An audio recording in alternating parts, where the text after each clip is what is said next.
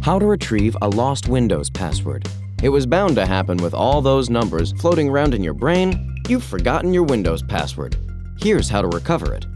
You will need your Windows operating system CD and a USB flash drive. Step 1. At the Windows login screen, click on the question mark. If you entered a hint when creating your password, a pop-up bubble will display it. Rack your brain for anything that relates to your hint and type it in as a password. Step 2. If you never included a hint or are still stumped, try connecting as an administrator.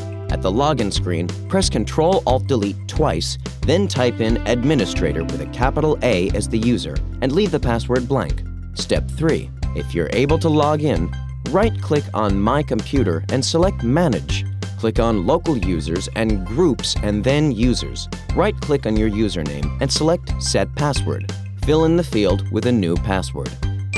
Consider using a password recovery program. Many are free and available online. Borrow a friend's computer to download and then use a USB flash drive to transfer it to your computer. Step 4.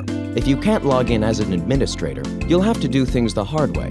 Load your Windows operating system CD and restart your computer. When prompted, press any key to boot from the CD. Step 5. When the setup screen appears, press Enter to set up Windows and then press F8 to accept the licensing agreement. Choose the repair option on the setup screen. Step 6. Allow a few minutes for your computer to complete the repair process. It will reboot automatically when finished. After a few minutes, when the installing device's progress bar appears, press Shift F10 to bring up the command console. Step 7.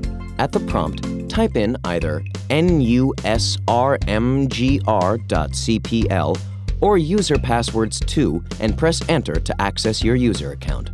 Select your account and change your password, preferably to something you'll remember. Exit the command console and enter the Windows product key from your original software if you're prompted. Step 8.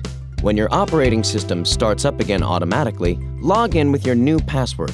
All of your files and settings should be intact. Did you know? According to PC Magazine, the most common internet passwords are password and 123456.